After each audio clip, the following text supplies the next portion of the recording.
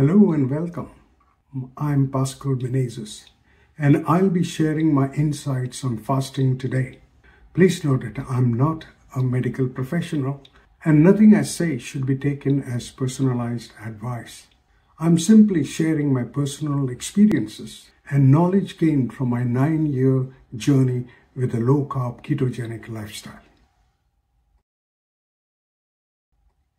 When most people hear the word fasting, they think of hunger, deprivation, or religious rituals. But fasting is far more than simply skipping meals. It's an ancient rhythm built into our biology, a strategy that allows the body to heal, repair, and function at its best. Today, modern science is rediscovering what our ancestors knew. Periods of eating followed by periods of not eating can improve our health in powerful ways. Intermittent fasting, which is now becoming a health trend, is not about eating less food forever. It's about changing when we eat food, so your body can rest, reset, and shift into repair mode. Fasting is one of humanity's oldest healing traditions, practiced for thousands of years across cultures and religions for spiritual clarity and physical renewal. In modern times, science has rediscovered its power. Researchers like Dr. Yoshinori Oshumi, who uncovered autophagy, and Dr. Jason Fung, who applied fasting to reverse diabetes and obesity, helped bridge ancient wisdom with modern science. Today's intermittent fasting protocols, such as 16-8, OMAD, or alternate day fasting, are refinements born from scientific research and shared human experiences, allowing people to tailor fasting to their own lifestyle and health goals. Why fasting matters? Fasting supports metabolic health, encourages weight management, and triggers autophagy and other powerful repair processes inside our cells. And this has been shown to help in the prevention and reversal of chronic illnesses and other metabolic disturbances. In other words, fasting gives the body time to rest, repair, and restore balance.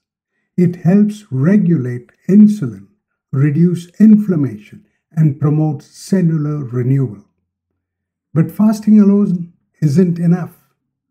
What you eat between fasts determines the quality of your results. Therefore, feeding your body is an essential part of fasting.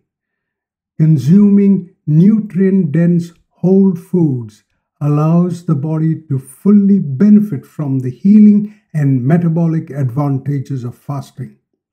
In short, fasting and mindful eating are two sides of the same coin. Fasting cleanses and mindful eating nourishes. Fasting resets the body and mindful eating rebuilds it stronger. Fasting purifies every cell and mindful eating strengthens every system. Before going further, let us consider some of the safety aspects that must be followed and be aware of the contraindications before someone considers fasting. Number one, consulting a medical professional is important before starting to fast, especially for those on blood sugar medications, those who are pregnant or breastfeeding, those who are underweight or having a history of eating disorders, those suffering from certain chronic conditions, children, teenagers, and people on multiple medications. Number two, during fasting, and especially during multi-day fasts, hydration and electrolytes are important.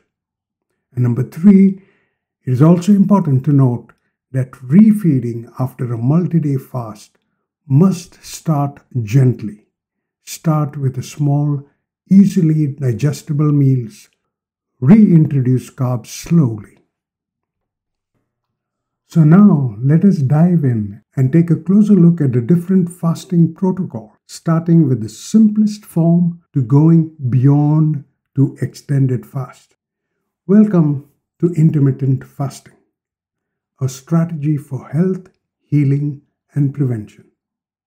So what is intermittent fasting? Intermittent fasting is an umbrella term and includes eating patterns that cycle between periods of fasting and eating, designed to give your body time to rest and reset. It is not a diet, so it does not prescribe what foods to eat, but rather when to eat them. Intermittent fasting can range from daily time-restricted feeding protocols to extended fasts spanning multiple days. In this video, we'll explore the different intermittent fasting protocols, their unique benefits, and how they support health, healing, and prevention. There are two main categories of intermittent fasting. One, daily time-restricted feeding within the time frame of 24 hours. And two, multi-day fasts that go beyond one day. Within each category, we have several protocols that have evolved from a combination of ancient practices, modern scientific research, and shared experiences refined over time. So let me take you through the first category of intermittent fasting, which is time-restricted feeding, or TRF. And this occurs within a single day, or 24 hours. There are several protocols as listed in the slide, 12-12, 14-12, etc.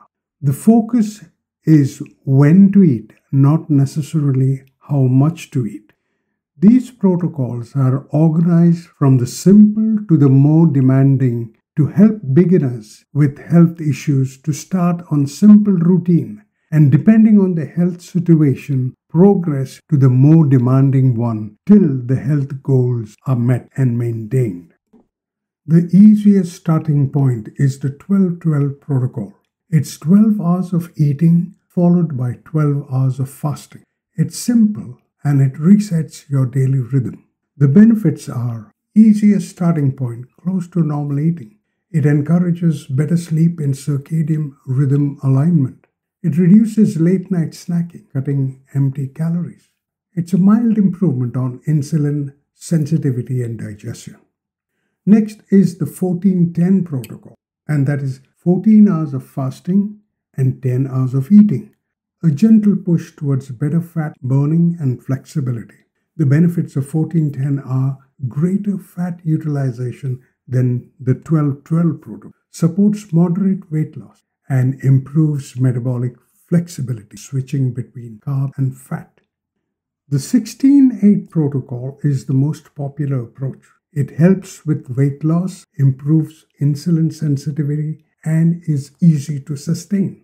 The benefits of 16-8 are that it is scientifically well studied for weight management. It improves insulin resistance and lowers fasting glucose.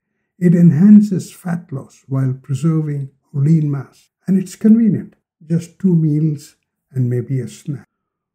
We then move on to a more aggressive protocol, 18-6. And by now you know it is 18 hours of fasting and 6 hours of eating. During this protocol, fat burning deepens and autophagy, the body's repair system, becomes more active. The benefits of 18-6 are deeper fat burning and ketosis, increased autophagy compared to 16-8, and appetite control improves as ghrelin, the hunger hormone, stabilizes. Now, the protocol 24 is also known as the warrior diet. The warrior diet follows a 20-hour fast with a 4-hour eating window. It mimics how ancestors often ate, one big meal at night. The benefits of 24 are strong fat adaptation and high autophagy, significant insulin reduction. It mimics ancestral eating patterns, one meal at night, and it often is associated with mental clarity and focus. The protocol OMAD, OMAD means 1 meal a day. It maximizes daily fasting benefits but can be restrictive, so it isn't for everyone. But the benefits of OMAD are maximum caloric restriction while still eating daily, high autophagy and cellular repair, strong appetite reset and discipline, simplicity, no meal planning except for 1 meal. Let us now look at the second category of intermittent fasting. Extended or prolonged fasts go beyond 24 hours and may be attempted by people who are already used to fasting and are comfortable at the beginner or the intermediate level of fasting protocol. Let us walk through each of the extended fasts from the easiest to the strictest. The 5-2 protocol involves 5 days of eating and 2 days of fasting or very low calorie eating, a flexible option for beginners. The 5-2 benefits are easier adherence, weight loss, and metabolic improvements. The next is the alternate day fasting or ADF, which alternates between eating one day and fasting the next. It's powerful but can be hard to stick with. The benefits of ADF are strong weight loss, improved insulin and inflammatory markers. Also, repeated daily switching fosters metabolic flexibility. The next one is the 36-hour fast, also known as the monk fast. The 36-hour fast starts with dinner, skips the next day's meals, and ends with breakfast. A strong reset without going too far. The benefits of 36-hour fast are strong autophagy, metabolic reset, deeper autophagy signals, clearer insulin reset than the 24-hour. In the 48-hour fasting protocol, ketosis deepens and insulin resets further, but refeeding must be done with care. The benefits of a 48-hour fast are substantive autophagy, immune and metabolic effect reported in some studies, sustained ketosis, glycogen being typically depleted within 24 hours. Moving on to the 72-hour fasting protocol. This is one of the most studied prolonged fasts. It activates deep repair and immune benefits. The 72-hour fast or the 3-day fast has several benefits. Strong autophagy, immune modulation signals, deep insulin sensitivity improvements in many studies, advanced autophagy, sustained ketosis and metabolic switching, potential stem cell and immune effect in some research. And finally, we go to extended fast. Extended fast beyond 3 days are usually therapeutic and should always be supervised by a professional. The benefits of extended fast are its profound metabolic changes and clinical protocols amplifies all prior benefits with profound detoxification and tissue renewal, can significantly reduce markers of chronic inflammation, promotes spiritual and mental clarity, often described as resetting the mind, and should always be approached with supervision and nutrient refeeding protocol.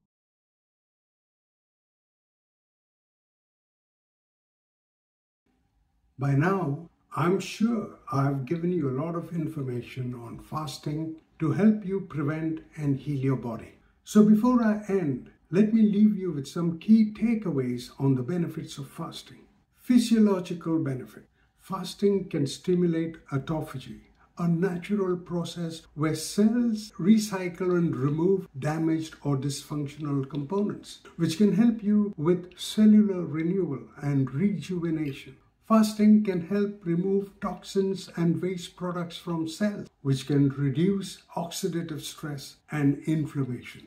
Fasting can affect hormone levels, including insulin, growth hormone, and cortisol, which can impact various bodily functions such as metabolism, growth, and stress response. Metabolic benefit. Fasting can lead to weight loss, particularly when combined with healthy diet and regular exercise. Fasting can help improve insulin sensitivity, reducing the risk of developing type 2 diabetes. Fasting can shift the body's energy source from glucose to ketone, which can improve metabolic flexibility. Potential therapeutic benefits. Fasting has been shown to have neuroprotective effects, particularly reducing the risk of neurodegenerative diseases such as Alzheimer's and Parkinson's. Some studies suggest that fasting may have anti-cancer properties, although more research is needed to confirm its effectiveness. Fasting may help improve cardiovascular health by reducing inflammation, improving blood lipid profiles, and lowering blood pressure. Other benefits. Some studies suggest that fasting may promote longevity by reducing oxidative stress and improving cellular function. Fasting can help improve mental clarity and focus, potentially due to the increased production of a protein called brain-derived neurotrophic factor, BDNF. Fasting may help stimulate the immune system, potentially reducing the risk of illness and infection. And finally, I must say that fasting is a flexible tool for health and healing. The longer the fast, the deeper the repair. I thank you all for coming and listening to me.